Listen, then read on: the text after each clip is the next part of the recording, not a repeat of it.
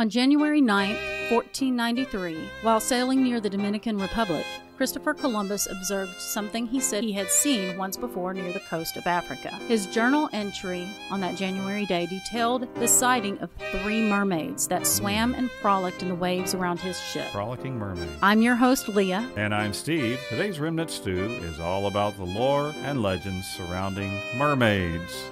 If you have an appetite for the strange and bizarre, then pull up a chair and grab a spoon for another intriguing serving of Remnant Stew. Remnant Stew is gluten-free, organic, made from all natural, free-range ingredients, and guaranteed to provide the recommended daily serving of curiosity.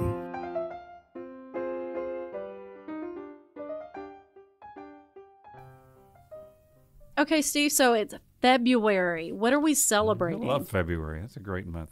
Well, of course, February 14th, little advanced warning, is Valentine's Day. That's a Sunday. That's right. This is your warning. Go out and get something. You don't have an excuse. Don't be caught off guard. But most... And Phil's over here sighing. What? He's going, what? Now, most of you know that February 2nd is Groundhog Day. But you might not have known that February 2nd also observes many other holidays as well. For example, guys, did you know that February 2nd is Play Your Ukulele Day? Yeah. Sweet, yeah. No, I didn't know that. And so you music lovers, get out your 4-stringed instruments and strum away. It's also a day to get people interested in the ukulele. U-K-U-L-E-L-E. Ukulele. There you go. Play Your Ukulele Day. You know what? You could combine it with this one. February 2nd is also National Tater Tot Day. Sonic tater tots are the best, aren't they? So you can play your ukulele and that's. I think after the session's over, we'll stroll over to the Sonic and play our ukulele and order some tater tots. Yeah, like while you're ordering, do it in song while you're playing. That's right. That sounds like a great idea. February 2nd. Yeah, for sure. It's also African American Coaches Day, and I think that's important cool. Because I know in the African American community, coaches are such an important role model for so many kids growing up. I've known some outstanding African American coaches during my time as an educator, and so I really like that day is especially set aside to honor African American coaches. Now, internationally, you might not know that February the 2nd is also the Day of the Crepe. Oh, I love crepes. Yeah, I do too. Called Jour de Crepe. The holiday is associated with the Catholic feast of Candlemas. And I'm going to go ahead and go out on a limb and say it's a French French holiday. Right. On this day, households all over France make crepes. This is because it's believed that crepes symbolize prosperity. Of course they do. In fact, in many French households, it's customary to make crepes while holding a coin in your hand. The belief is that if you flip the crepe in the air and catch it in the pan without dropping the coin, the upcoming year will be a prosperous year for you. Okay, who in France dropped the coin in 2020? That's what we need to know. That's what's wrong. There you go. Now, one more observance on February 2nd. There's a lot crammed into February 2nd. Yeah, there are quite a few. In fact, we left a few off just so that we didn't just fill you up too much with February the 2nd trivia. But this one was notable. It is Sled Dog Day. In fact, on February the 2nd, in 1925, mushers embarked on a journey to deliver medicine to Nome, Alaska, sparking the Iditarod race. And so that's where that race began, February the 2nd, 1925. So there we go, everybody. Happy February 2nd. Happy Groundhog Day. Happy Crepe Day. Happy Tater Tot Day. And honor to all African-American coaches. Wow, so much stuff. Do you know that there is not a Mermaid Day? We should start a Mermaid Day. We need to start a Mermaid Day. I think we should start a Mermaid Day. So talking about Christopher Columbus, he didn't describe the mermaids he saw as being the beautiful creatures of fairy tales. He said he quite distinctly saw, and I'm quoting from his journal entry, 3 mermaids which rose well out of the sea, but they were not so beautiful as they're said to be, for their faces had some masculine traits. Oh, that's kind of disappointing, I would think. So it's suspected that he was actually seeing manatees. In fact, mermaid legends are thought to be sightings of manatees by sailors who quite often are drunk or had never seen manatees before. From livescience.com, some researchers believe that sightings of human-sized ocean animals, such as manatees and dugongs, might have inspired merfolk legends. So dugongs, what's a dugong? Well, they're cousins of the manatee and are similar in appearance. Whereas manatees swim in freshwater, the dugong is strictly a marine mammal. I see. They stay out in the ocean. They don't let them come close. These animals have flat mermaid-like tail with two flippers that resemble stubby arms. And they don't exactly look like a typical mermaid or merman, but many sightings were from quite a distance away, being mostly submerged in water and waves. Only part of their bodies were visible. So identifying animals in water is inherently problematic. Sure. And so scientists think that most mermaid sightings, and there are so many, they go back and they're all across all cultures, but they're probably mostly manatees. It's or especially dugongs. difficult when you're a drunken sailor. So yeah. That's right. So as an aside, here's a fun fact about manatees. You ready? I'm ready. Lay it on me. So I got this from riotfest.org. If you've ever seen a manatee in person, you may have noticed that they're hilarious. And it didn't specify why they thought it was hilarious, but maybe we'll take their word for it. Yeah. Maybe it tells good jokes. I don't know. So you may have noticed that they rise and sink in the water with almost no noticeable movement. Scientists have found that they, in fact, use their flatulence to swim. That's well, right. okay. They use farts. Now I see the funny part. So I guess that's what makes them hilarious. So how are they able to do that? Well, manatees do not have swim bladders to help regulate their buoyancy and stay horizontal in the water column like a lot of fish do. Right. So several things help, including the dense ribs located towards the front of the body and no hind limbs. Another method used with great results is actually flatulence. Sure. Manatees Jet propulsion, I suppose, right? Manatees release or store gases in their system to drop or rise at will. So, yes, they use their farts to swim. And an adult manatee will eat between 100 and 150 pounds of vegetation each day. Well, that would explain it. Which means a lot of gas builds up. And if they want to float to the top, they hold it in.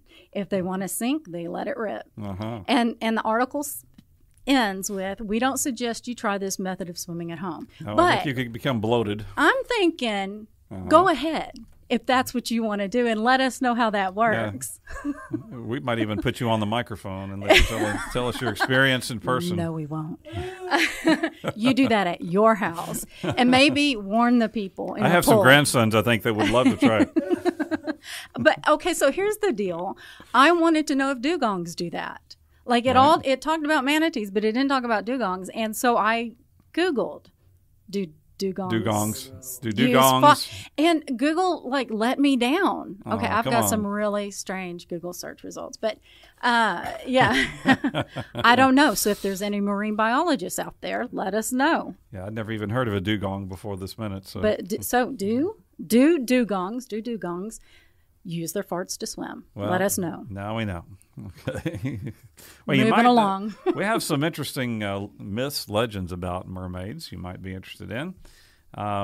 They're depicted as both beautiful and kind, hideous and evil, or any combination thereof. Mermaids have often been mentioned in legends and folklore stories, each giving an individual twist to the identity of the creatures.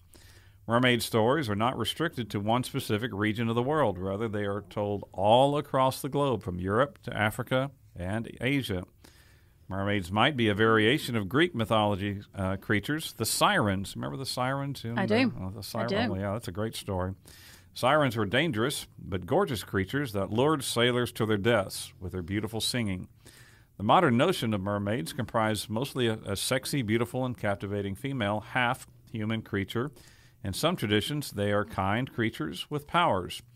Mermaids are also often said to be able to fall in love with humans, after which they set out to find a cure to get rid of their fish tail for legs. I think I remember seeing that movie, that Little Mermaid movie. Hans Christian Andersen-based story, I believe. Nice mermaids have inspired children's stories and other works of art like paintings and operas. In Copenhagen, Denmark, there's a nice statue of the Little Mermaid from Hans Christian Andersen's stories. Well, and let me just stop you there and say that the Hans Christian Andersen fairy tale is not as sweet and kind as the Disney version. Yes. So, mermaids are not always restricted to being nice, though. Rather, some stories describe them as being portents of bad luck. They are often associated with calamities like storms, shipwrecks, and drownings. Mermaids from Greek legends can even sink ships. Being unkind to them might bring misfortune to the perpetrator. Yeah, you wouldn't want to be unkind to a mermaid, I wouldn't think. Also, we cannot forget the mer people of the Harry Potter world.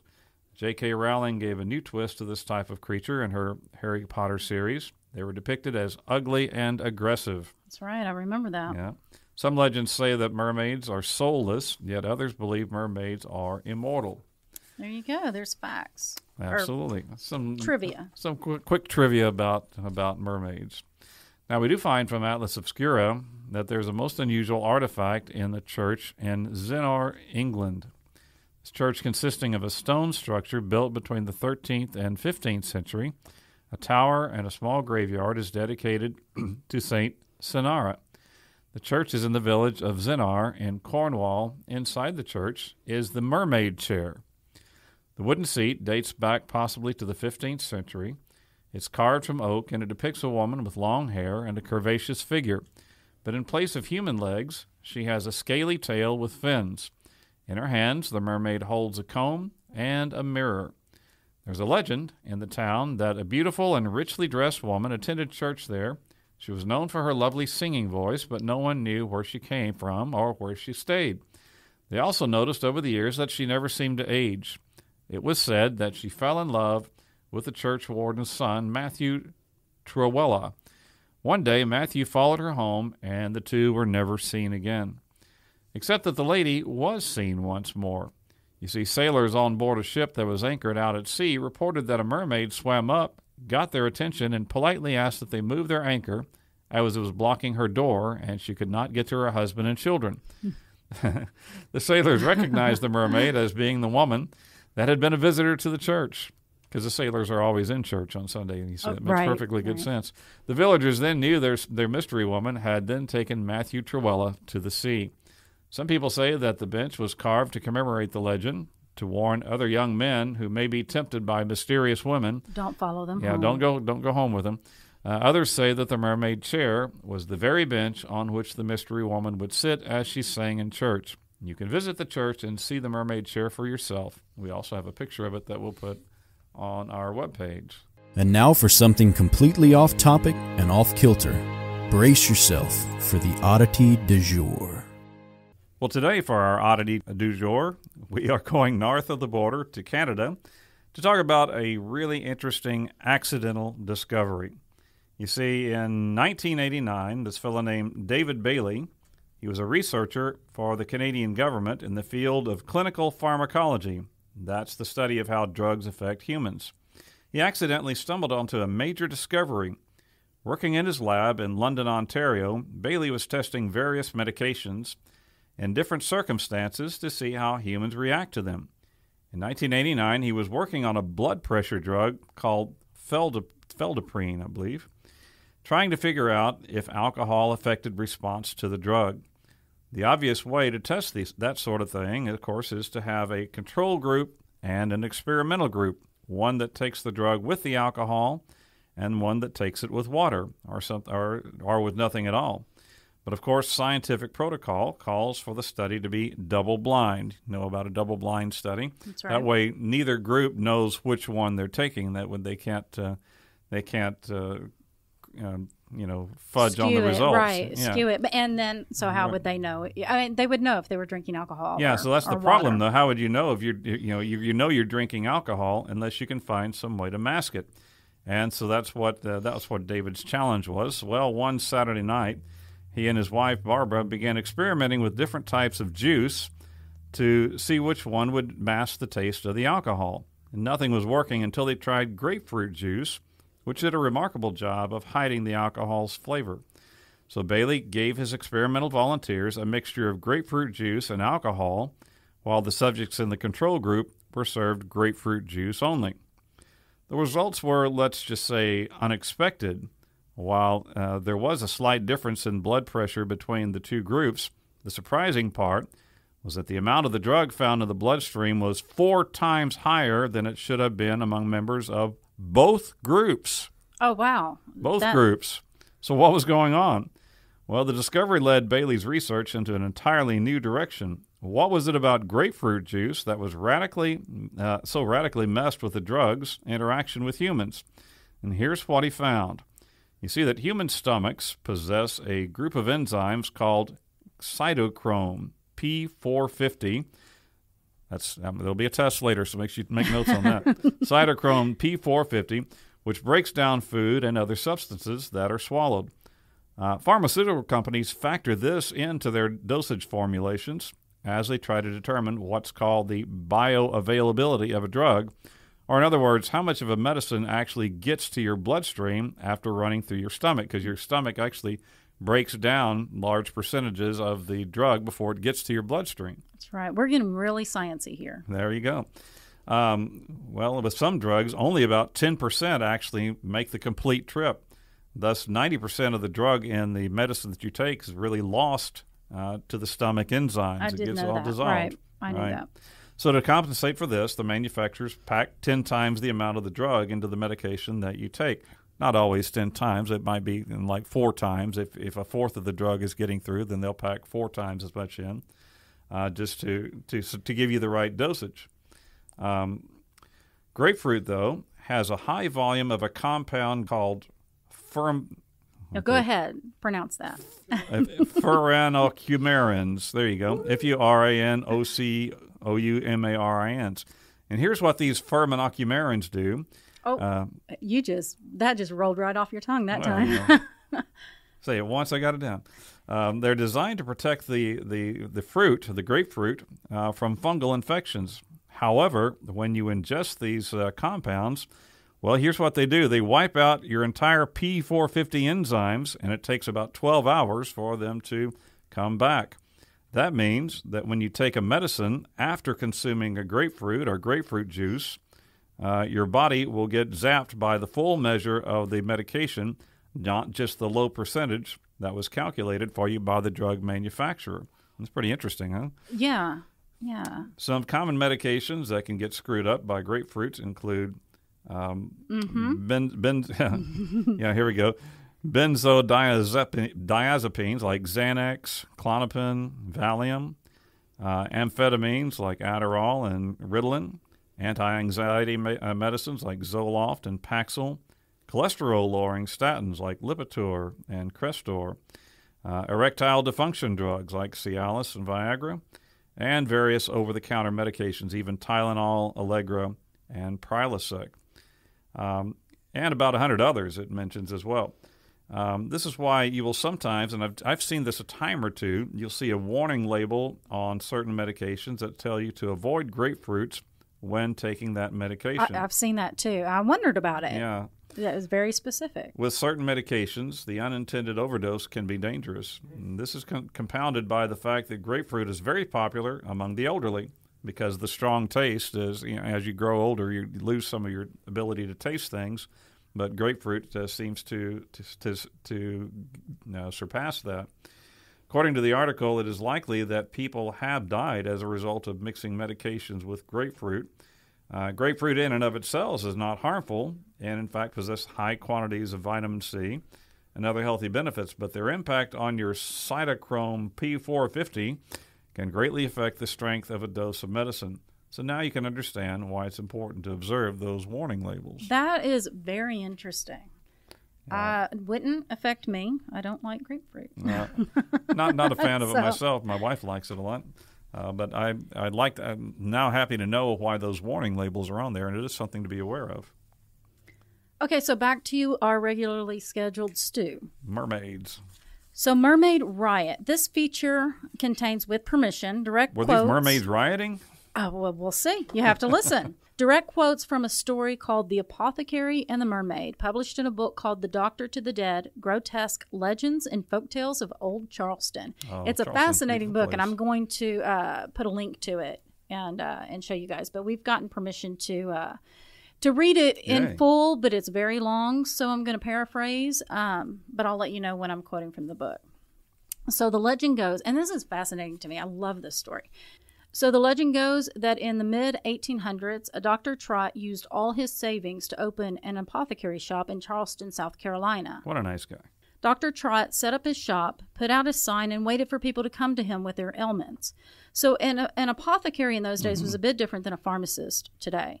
Many times they were the go-to physician in the community. They would create and dispense medications, but they would also give medical advice and sometimes do small surgeries like setting bones and extracting teeth, doing stitches. Dr. Trot had high hopes of establishing himself as the medico in Charleston, but the odds were against him. The town at that time had quite a number of newly freed slaves that made up a significant portion of the population, and they had their own ideas about medicine, rooted a little in voodoo and good old folk medicine that the townspeople had trusted and relied upon long before Dr. Trot showed up with his newfangled ways. Trot's don't trust store, that new stuff. That's right. They just didn't trust him, and so Trot's store just didn't see all that much business. Now, he had invested all his savings into his new apothecary and had to find a way to make his venture work. So with an idea that could have come straight from P.T. Barnum, Trot started filling his store with curiosities. Oh, great. So, from the book, quote, "Now it so chanced that Dr. Trot, the apothecary, for scientific reasons or merely curious interest, had collected in spirits of wine an uncanny museum of untimely deaths, queer creatures, and malignant things to which poor human flesh is heir, and had sequestered them in a small stockroom at the rear of the prescription desk, beyond the wooden grill. An oddity museum kind, right? Wretched remnants of aborted things plucked away untimely into limbo by the hand of death, human deficiencies and deformities, and dried things under bell glasses." Sounds curious. Well, that should pack them in. Right? Honestly, people are a little fascinated by that kind of stuff. So some, especially those new freed slaves that were the source of suspicion surrounding Trot, speculated that the collection of things in jars were because, and I quote, "chemists and apothecaries from the beginning of time have been known to be in league with the devil. Some have even been asserted that they are the worst of the 9 sons of Satan." Wow. So they really didn't like this guy. Yeah. Well, and I think they didn't want, if people were going to Dr. Trot, they weren't going to them. Right. And so, he this newcomer in town. Yeah. So, most likely, though, Dr. Trot was making a last-ditch effort to draw people into his shop to lay eyes on his curation of curiosities, and then perhaps talk about their ailments and purchase an ointment or tincture and thus get their business. Come see my stuff and I'll help you with that arm of yours. That's right. So if you can just get people in, then I can sell.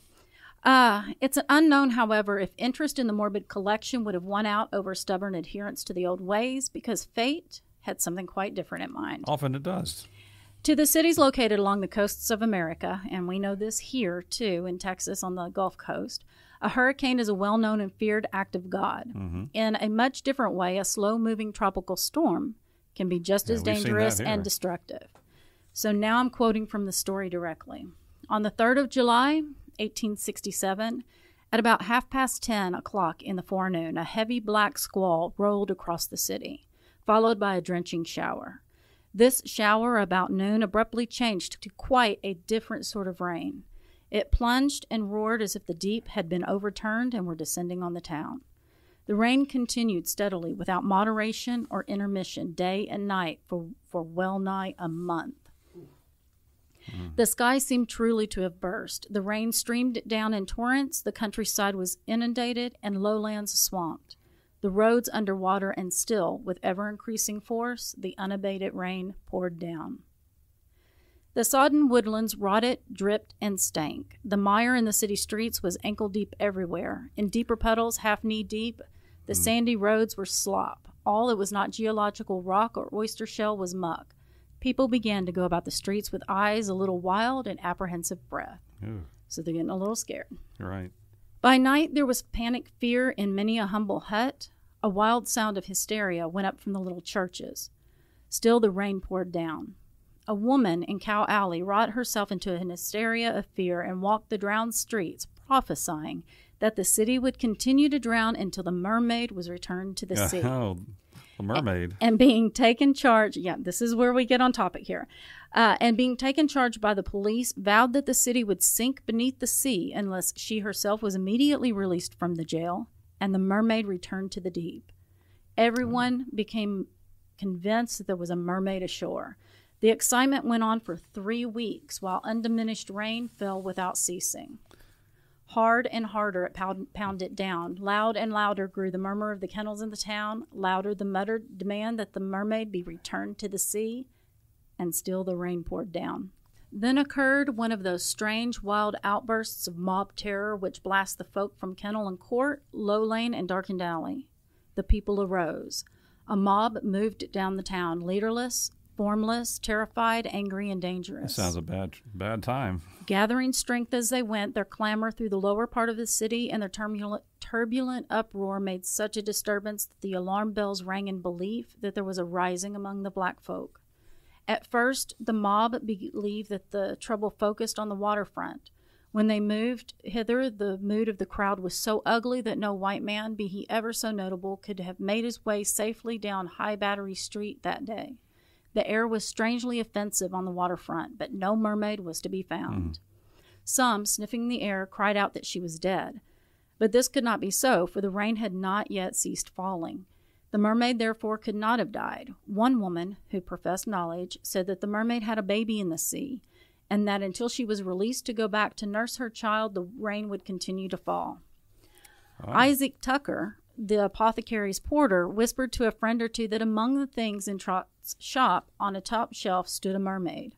Shrunk to scarcely a span long in all her delicate beauty, strange and marvelously diminished, in a clear glass jar of pale green water, her yellow locks floating about her like the tendrils of a pumpkin vine, and that in the jar with her 2 goldfish swam about her round and round. This rumor swiftly became bruited about that the old apothecary had a mermaid captive in his shop. He's got her stuck in there. That's why we're drowning, because there's all this rain, because he's holding a mermaid captive. So the report went abroad on the wings of the wind that Dr. Trot, the apothecary, had a mermaid captive in his shop. King Street, the narrow thoroughfare flanking the apothecary's shop, was filled by the sound of shuffling feet and the savage, ominous, muffled mutter of frightened and angry voices, lifting at last to a dull roar. So the mob's getting more and more worked up. The cross streets were choked by the mob for more than 2 blocks around. No man on foot could come or go.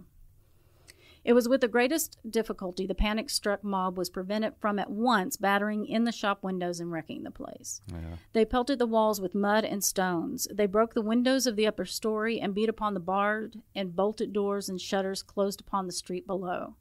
The apothecary's assistant huddled in the upper room under the roof. At first, an old and habitual timidity held them back, but non-interference made them bold. The law was remote, and the constables, watch, and city guard, daunted by the strange uprising, held aloof. The more temerarious pushed to the front, shrieking hysterically, "Bring out the mermaid! Bring out the mermaid! Bring out the mermaid!" "There is no mermaid here," said the apothecary Trot, appearing at an upper window. "On my honor, there's no mermaid here." "But we know there is," yelled the mob. "Do not listen to him. Bring her out." And they pound it the spokesman of the mob, pounded with his fists upon the door. "There is a mermaid," yelled the mob. "Bring her out. Send her back to the sea."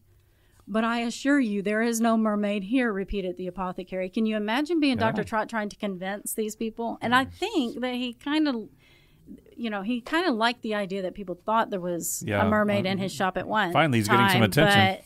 But maybe not. Bad publicity is better than no publicity.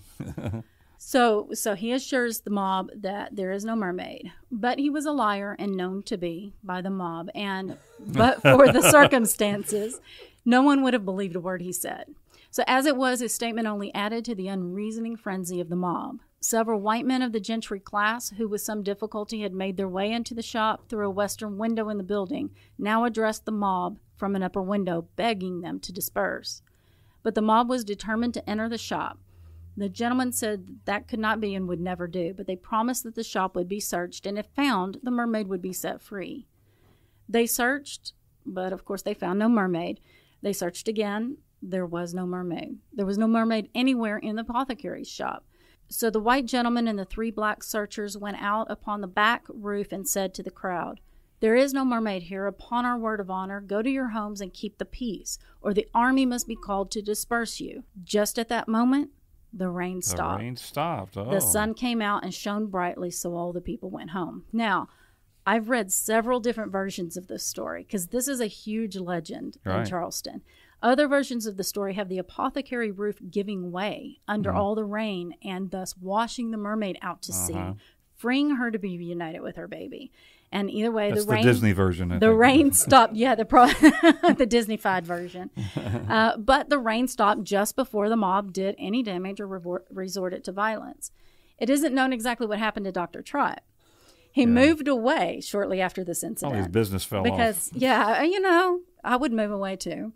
And some say he died soon after, but still others say that he moved out of the country to a place far inland from the threat of any mermaids. Right. Gave up his profession and took a job in a grocery store. That's safer. Yeah. But the apothecary, the building that it was in, is still standing in Charleston today and is a historical landmark. Oh, man, that would be a great place to go see. Yeah. I love that story. And where did we get that from? Oh, goodness. Well, I've read it in several different places, but it was the apothecary and the mermaid from the book, The Doctor to the Dead, Grotesque Legends and Folktales of Old Charleston. Thank you to them for giving us permission to read. Absolutely. Read that fascinating story. I love that. Well, there's another city with an association with mermaids, and of course that's Norfolk, Virginia. Its connection is a modern one, as the city adopted the mermaid as its symbol in 1999 and has fully embraced the legendary creature as its own. The mermaid appears on letterhead, has inspired cocktails and various crafts. The unique branding brought the focus to the area's prime waterfront location, as well as depicting the community as fun and approachable. You can see mermaids all throughout the town. There's at least 80 statues of differing sizes and colors known as mermaids on parade. So check them out if you're ever in the area of Norfolk. Yeah, I want a cocktail, a mermaid cocktail. What does that look like, I wonder? Yeah, we had that with your tater tots. Now, one of his most popular attractions of the great showman P.T. Barnum, I love P.T. Barnum, was the Fiji Mermaid. In the 1840s, many people paid 50 cents hoping to see a long-limbed fish-tailed beauty. Instead, they saw a grotesque fake corpse, a few feet long, constructed of a monkey torso, fish tail, and some papier-mâché to put it all together. To our modern eyes, it looks pretty fake, but it fooled many people back then. It's pretty strange looking. Have you seen it? Because we have a picture, and we're going to put that up. Yeah. Yeah, people did look at it with awe and wonder. There were also these things called Jenny Hanivers, souvenirs made from the dried bodies of rays sold to vacationers as they preserved remains of mermaids. That was from BizarreJournal.com. Jenny Hanivers were popular in the mid-16th century when sailors around Antwerp, Belgium, docks began selling them to tourists. This practice was so common in the Belgium city that it may have influenced the name. It is widely believed that Jenny Haniver is a corruption of the French phrase jeune d'Anvers, or young person of Antwerp. British seamen began calling the mermaid creatures Jenny Hanivers, and the name stuck. And I think it's interesting that the sailors may or may not have been trying to pass them off as the real thing, as mermaids. They were probably trying to make some drinking money, would be my guess. The theme I like drunken sailors. sailor. There you go. Again, to our modern eyes, it is easy to see that it is not a mermaid. But to people back then, they were realistic looking. It took a Swiss naturalist named Conrad Gessner in 1558 to debunk these creations. In his publication, he cautioned that these mermaids were nothing more than dead, disfigured rays. But the Jenny Hanivers remained popular, and some people still believed that they were proof of the existence of merfolk. And in some parts of the world, Jenny Hanivers are still sold to tourists as souvenirs. But they are becoming an increasingly rare form of folk art due to conservation efforts. That's interesting, isn't it? Yeah, and we're going to have some pictures out there. They're kind of ugly. Another mermaid hoax was perpetrated by Joe Mulhattan, known by some as America's greatest hoaxer. This comes from a website called BizarreJournal.com. From Bizarre Journal, we learned that Joe Mulhattan was born near Pittsburgh in 1853. the only child of a Presbyterian minister. You know You how have to preachers' watch. kids That's are. right. Yeah, You have there to you watch go. those preachers' kids. Yeah, he was by all accounts a very intelligent child. He did well in school and then became a very successful salesman. He also came to be known as one of America's greatest hoaxers. Joel was remarkably creative in perpetrating his many different hoaxes, included the time that he had the entire nation convinced that a gigantic meteor had fallen in Texas, or that there were bird-eating trees growing in the Mexican state of Chihuahua. That's awesome. Yeah, I like that one.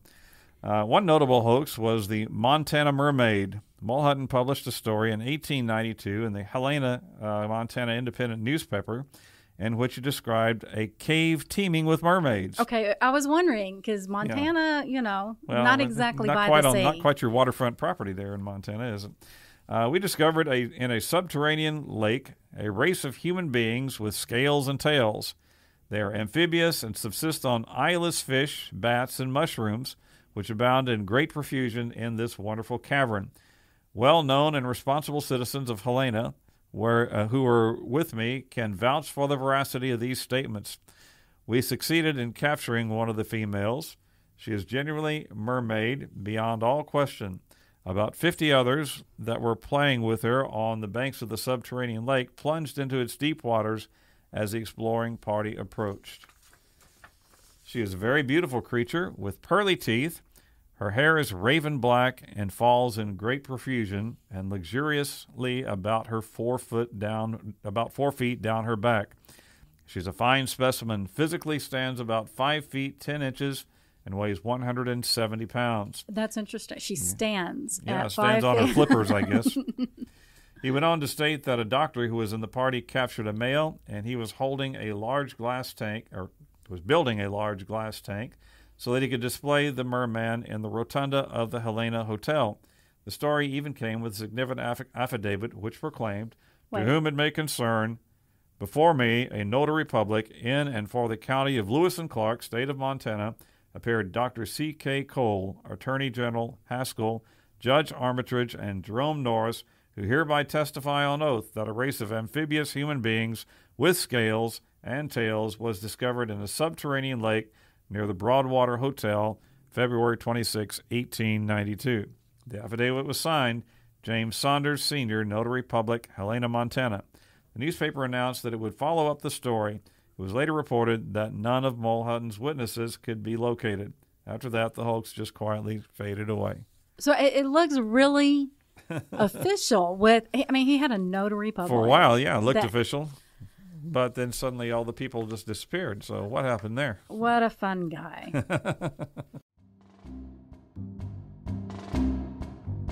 Now for today's bookshop spot, the part of the show where we take you on a virtual tour of one of the most magical of places, an independent bookshop.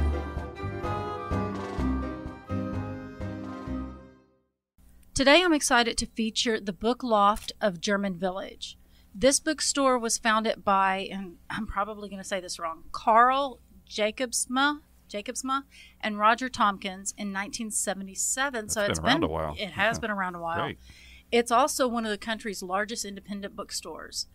It takes up an entire city block of Columbus, Ohio. Sweet. Now, that's a big store. That's huge. In a college town. Exactly. Right. So you should see the pictures on the website, and I'll get to that in a minute. The Great. Book Loft is 32 rooms of around 800,000 discounted new books in a pre-Civil War historic building. Wow. That goes way back. So along with books, they also offer puzzles, games, literary swag, cards, etc. And they also host live events nearly every week, usually in their store, but of course on YouTube during strange, unprecedented times. Such as these. Yes, such as these. The events range from small local author events to hosting Ohio's biggest literary festival. And again, probably going to butcher it. It's the Ohioana. I think it's Ohioana. My wife's from Ohio. Book Festival. So, you know. Right. So you can find them online at the Book Loft on Facebook and Instagram, the Book Loft GV on Twitter, the Book Loft of German Village on YouTube, or of course their website, bookloft.com. And like I said, their website's got pictures on it that just makes me want to go visit so bad. There's a brick pathway through a garden just next to the shop that looks like an enchanted world. Oh, nice. And I don't know if it belongs to the store, if it's just there, but the store is so huge and full of books you could get lost. A full for city days. block. That's a big store. That's a lot of Right. books. That's a lot of a building. That's awesome. And the owner says if you visit the shop, you may even run into Nelson, a wandering cat who likes to hang out at the shop at night. You got to have a bookshop cat for sure. Okay, so from Live Science, from an article called Mermaids and Other Marine Monsters, it says, modern mermaid reports are very rare, but they do occur. So this isn't just a thing in the past. Well, not just in the past. For example, news reports in 2009 claim that a mermaid had been sighted off the coast of Israel in the town of Kiryat. Okay, Yam. Kiryat Yam. It, or she, performed a few tricks for onlookers just before sunset, and then she disappeared for the night. One of the first people to see the mermaid... Shlomo Cohen. Shlomo. I like that. Shlomo Cohen. Said, I was with friends when suddenly we saw a woman laying on the sand in a weird way. At first I thought she was just another sunbather, but when we approached, she jumped into the water and disappeared. We were all in shock because she had a tail. Wow. The town's tourism board was delighted with this newfound fame and offered $1 million reward for the first person to photograph the creature. Unfortunately, the reports vanished almost as quickly as they surfaced, and no one ever claimed the reward. So it's still out there if you guys think you can photograph a mermaid. And then, and I remember this one, in 2012, an Animal Planet special, Mermaids, The Body Found, renewed interest in mermaids. It presented the story of scientists finding proof of real mermaids in the ocean. It was fiction. Did you guess? Right. But presented in a fake documentary format that it seemed very realistic. The show was so convincing that the National Oceanic and Atmospheric Administration received enough inquiries following the TV special that they issued a statement officially denying the existence of mermaids. It sounded like it must have been an April Fool's joke or something like that. Well, no, I mean, they did. Made it look real for sure. They did. I even saw the commercial for it, and I was like, what is this? Anyway, so, a temple in, here we go. Fukuoka, Japan, is said to house the remains of a mermaid that washed ashore in 1222. Its bones were preserved at the behest of a priest who believed the creature had come from the legendary palace of a dragon god at the bottom of the ocean. So for nearly 800 years, the bones have been displayed, and water used to soak the bones was said to prevent diseases. So only a few of the bones remain, and since they have not been scientifically tested and probably won't anytime soon, their true nature remains unknown. I see. Mermaids may be ancient, but they are still with us in many forms. Their images can be found all around us in films, books, Disney movies, and the Starbucks, and maybe in the ocean waves if we look close enough. How about that? And now it's time, boys and girls, for the Trivia Challenge.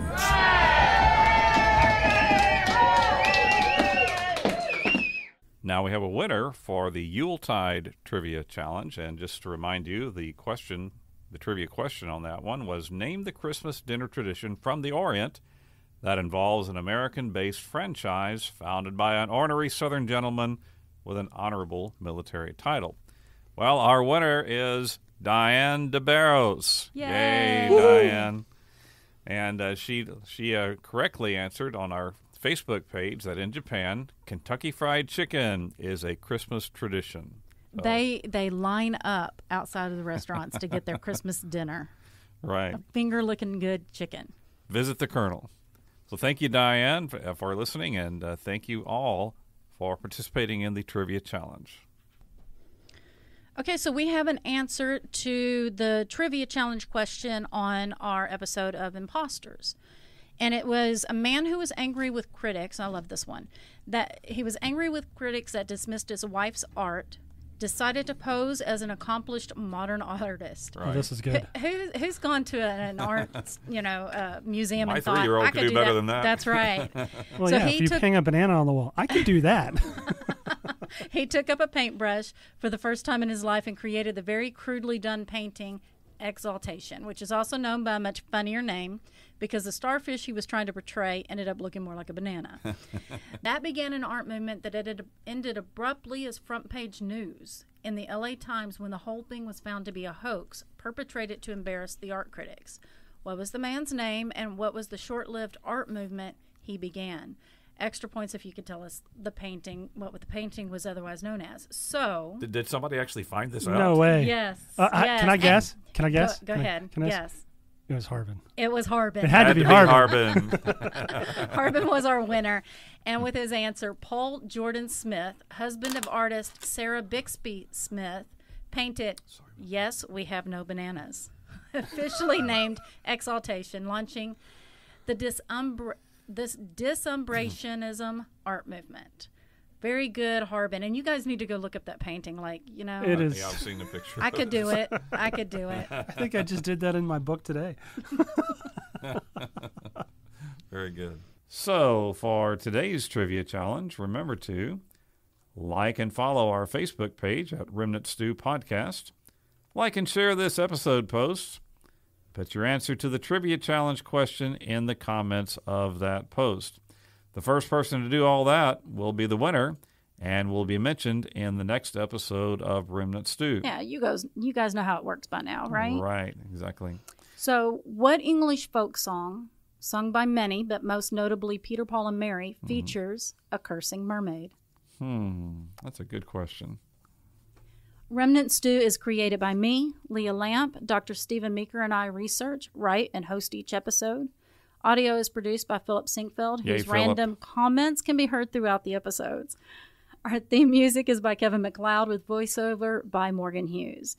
You can connect with us through our Facebook and Instagram. And if you have an idea you'd like to hear us cover in a future episode, or you do that whole farting, swimming thing, let us know about it. You can email suggestions to us at staycurious@remnantstew.com. Send us a video with that. We'd like to see that.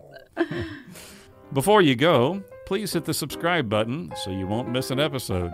Also, if you would, please take time to give us a review on iTunes. It truly means a lot to us. Share Remnant Stew with your friends, your family, your marine biologist, local mermaid, or your remnant cryptid. And until next time, as always, please choose to be kind and always stay curious.